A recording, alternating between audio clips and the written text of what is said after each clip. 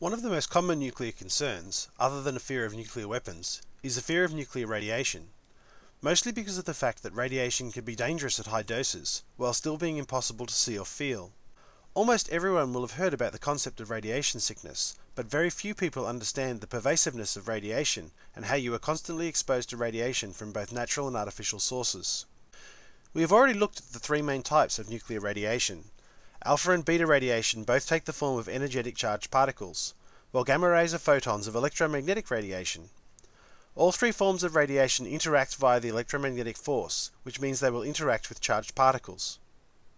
Now imagine a beam of radiation incident on some form of material, which is of course made of atoms, each consisting of a tiny nucleus and a much larger cloud of electrons. The relative size of the nucleus versus the size of the electron cloud means that the incident radiation will almost certainly interact predominantly with the electrons.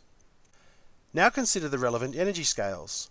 Typical nuclear radiation is of the order of an MeV in energy, whereas the energy required to remove an electron from the atom is around 10 eV. The consequence of this huge difference in energy scale is that when the energy of the radiation is transferred to the electrons in materials, the electrons are knocked completely out of the atoms, leaving behind a trail of free electrons and ionized atoms. Higher energy radiation creates greater amounts of ionization, and the radiation dose is quantified by the amount of energy deposited, or, equivalently, the amount of ionization created.